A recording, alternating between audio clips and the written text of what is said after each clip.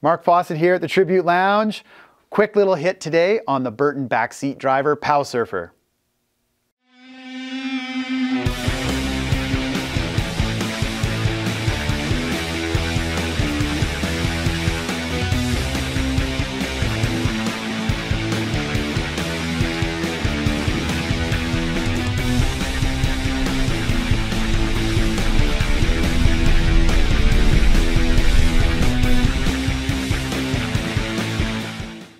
So the backseat driver, Burton has stepped into the POW surf world. They did so initially with a really nice, super expensive surfboard POW surfer hybrid, the Resonator. And now with this backseat driver, they've taken a lot of that tech and dumped it into a board for 400 Canadian dollars. I have a bunch of friends that ride these up at Baldface, and they line up all sorts of different boards.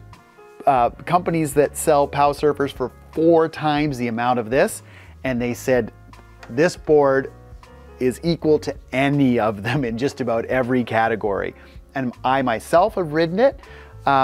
Things that I really dig about it, I like these little traction bumps, so they'll pretty much stick to any boot. I've had issues with different grips before, not matching up super well with different boots. But these babies are quite, as you can see, prominent and sticky and grippy. You can still micro move your feet, which is necessary while you're surfing or POW surfing for sure, but you stay on there really, really well. So constructionally, they've set this board up very much like a traditional snowboard. Steel edges, which are nice for those very occasional times you hit something hard. If you don't have steel edges, you're on your face instantly, and this might give you an extra second before you bite it. P-Tex bottom, and this is a 3D version, so some of the past ones weren't as 3D, they were just 2-dimensional. This puppy's 3D, and I'll tell you what I like the best about this.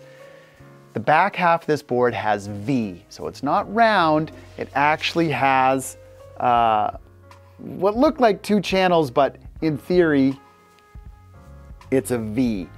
What that means, when you roll it over, when it rolls over, it has a nice big flat platform to stand and push against. And this is what really sold me on the Burton shapes with both the Resonator and this backseat driver, is that V. So it rolls really easy, but once you get it onto this platform, you can push super hard on it compared to other boards I've used, which are round, that they roll and they just kind of keep rolling away on you. You can adapt and ride it, of course, but this thing I could push through unbelievably well. It's 140 centimeters long, which is pretty much in the range of what most POW surfers are. And again, all the 3D and the P-Tex and steel edges for $399 puts this board kind of in its own category. Bang for your buck, you're not gonna touch this thing for POW surfing. While a lot of POW surfers have a glaze finish or something similar over top of wood, Burton has constructed this a lot like a traditional snowboard with a P-Tex bottom, which I really like. It does run super fast, you can wax it, and it's easy to fix if you ding it. And that is our quick hit on the Burton family tree backseat driver POW surfer.